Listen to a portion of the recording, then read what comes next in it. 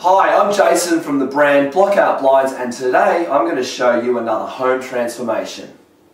When you've got blinds on your mind, call Blockout Blinds. When you've got blinds on your mind, call Blockout Blinds. Alright, so let's have a look at this first photo I have here of a client's house that we recently installed some blinds in. And what do you notice? Well, the room's just been freshly painted and renovated. Well, when I say just, it might have been a few months. And of course, a lot of people forget about blinds when they're thinking about their renovating and what they need to get done. So what do you do in the meantime? Well, you whack up some sheets or towels or whatever you can find. And as you can see here, we've got some a lovely red, purple and black sheet hanging on the window.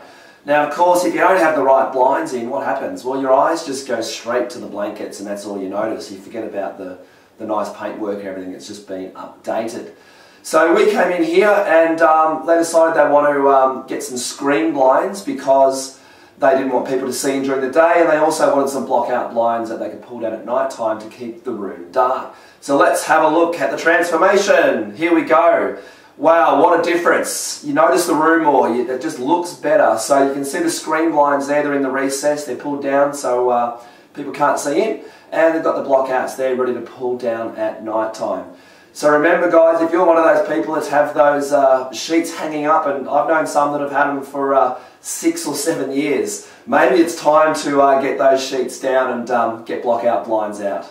So I hope you found that interesting, and until next time.